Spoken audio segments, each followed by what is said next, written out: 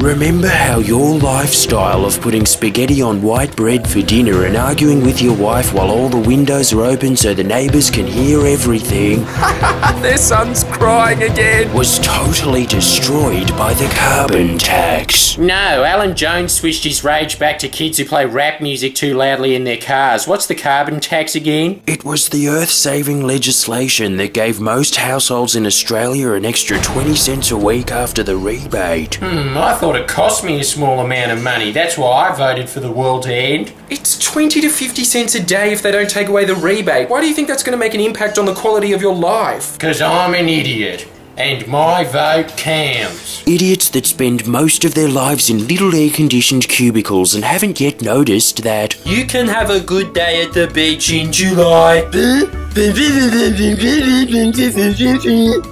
That's so original. while you were busy cracking lame, overdone witticisms about the sharp demise of life on Earth as we know it, Classic edgy material. anyone's opinion who actually matters was gathering irrefutable evidence, drafting and collaborating on effective, beneficial, life-saving policies, with consultation from leading experts on the economy and something often forgotten in the debate by the right, which is arguably slightly more important than a high score: the climate. No, this little figure on paper here, much more important. Everyday Aussies have got the climate bit handled. Yeah, I could get a PhD in climatology if I wanted. I mean, I got this toy giraffe out of a claw machine in '94, so don't doubt my persistence, I guess is what I'm saying. We as a society think it's okay to ask this guy what he thinks on the matter. I guess we were informed enough. After all, we saw a 30-second ad paid for by people who openly admit they want us to work for $2 a day. Yeah, pretty schmick how they were looking out for me on this one. Thanks for explaining to me one of the most important reforms in our nation's history in under 30 seconds. You guys are the Zoot review of politics, making it easy. I'm also able to steal lolly bags from kids' birthday parties by pretending to be Cartman from South Park. Okay, so you go to a mechanic when your car is broken because you don't know anything about fixing cars, am I correct? Yeah. But you still think you know something about a matter infinitely more complex like the global climate system than NASA does. Yeah. Man, why does she get to throw peanuts at me? Because she has a human brain, which like many others in this country is incapable of basic 5-year-old reasoning, such as the deduction that maybe repealing the carbon tax isn't a good idea when Antarctica just broke in half! Oh, I don't want to think about that, it's scary. Well, the alternative's a lot scarier, Sue. $100 legs of lamb. My taste. That message speaks way more to me than ending life on this planet as we know it. I guess the upside of irreversible climate change is that a lot of people like that are gonna die. Barnaby, you knew that the price of a leg of lamb wasn't going to go up anything like you said it was under the carbon tax. No, I actually didn't. And I'm the smartest man in New England. If only we had a one-eyed man to be king up there, but we're all blind! The fact that your side of the debate is still trying to scare the general public with the cost of a roast dinner when the repercussions of not acting on this issue is a temperature increase so high that the world will only be able to sustain 1 billion people or less Works because we're that f***ing dumb. Get in there, Tony. You heard him, Labour. Some yobbos on the arse end of the planet gave me a mandate to kill 6 billion people, and that mandate should be respected. Oh, that's probably going to affect me a little bit more than a tiny power hike that was fully compensated. But I guess the silver lining is it's going to take a huge chunk out of Melbourne. I know. I was going to donkey vote, but then I thought, yeah, nuts to Melbourne. And no one wants people from Melbourne dead more than Gina Reinhardt-funded political prostitute Barnaby Joyce, who is so concerned with those in his electorate doing it tough that he Voted for the coalition budget. your first indication that Joycey cares about you in the slightest. While the second kick in the guts of empathy.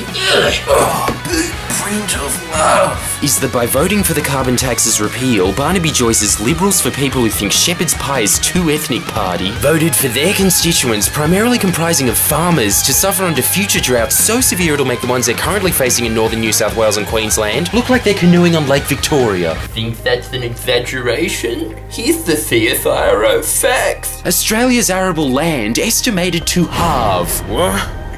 Still gonna vote for him. After all, always have. What a surprise that King Billy Coke Bottles audience can be relied on to make the right decision in 2016. Because obviously, by voting to halve Australia's farmland, the Nationals are looking out for farmers. Well, I voted for some of the farms. When I was kissing Gina Reinhardt's feet the other day, I noticed some mushrooms down there. Stop talking city talk, Barnaby. Oh, sorry, to the people that vote for me, they're known as umbrellas for mutts. No $2 shops visits for me. Anyway, I reject this science. I'm entitled to do that. I used to be a bouncer. So with my qualifications of standing, is it any surprise that I came to this deduction on the day of its repeal? Look at the weather today. Look at the way you dress. No one thinks it's too hot. Hi, question from one of the only credible journalists in the press gallery. Can you stop being such a dumbass? Right, too much to drink, mate. How'd you get? Hey, I haven't drunk anything. Relax, just relax. Take a fiver, mate.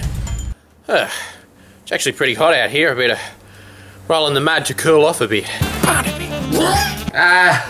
What he means to say is that under the carbon tax, emissions went up. I suppose when you're plotting to kill billions of people in the third degree, lying to the Australian public wouldn't really be a moral issue for you, would it, Greg? I'm gonna lie again and say no, it was hard. Even harder than it was to hide the basic facts that emissions went down by as much as 17 million tonnes in a single year, which is a 0.8% drop. The largest annual reduction in 24 years of monitoring, and has so far stopped emissions increasing a projected 2%, as well as being chiefly responsible for an overall reduction of 3.6% in the short period of time it was in effect. Oh, look, someone's got to be the Liberal Party's Minister for the Environment, alright? And I lost the arm wrestle to everyone else in the party. Want to hear another lie? Yeah, that should come from me for being unbelievably selfish. What you got, mate? It's the world's biggest carbon tax. Forgivable mistake from someone who's so lumbering in stature that if he ever delivered his speeches horizontally, it'd be very difficult to tell the difference between him and a corpse. Why do you have to do his speech about his vision for Australia's future in a graveyard? Oh wait, this one's got a pulse. Yeah, send him back to the lodge. According to official OECD data, Australia had the 5th lowest effective tax rate on carbon of all its members. I can't believe it. Tony Abbott lied. So what if he did? Our emissions are like less than 1%. It doesn't even make a difference. Nice internet troll comment, which is the annoying little weasel version of going to an anonymous meeting and saying, Hi, my name's Megathackwhack69, and I'd just like to admit that I'm a complete and utter asshole, and that I'm fine with that, so no need for further cancelling. See ya. China, you know, that country that's the world's biggest polluter by a mile, is modelling their cap and trade scheme off of the lessons of our carbon tax. No impact! Just like it didn't have any impact on the Australian economy, with their own Bureau of Statistics finding the effect was too small to measure, not to mention the 1% Is a lot of carbon! Sweet. I helped seep an idea into the public conscience that I thought was original, but was actually just recycled telegraph nonsense. Good to see the karma was almost instantaneous, with the NBN pretty much straight off the mark, scrapped.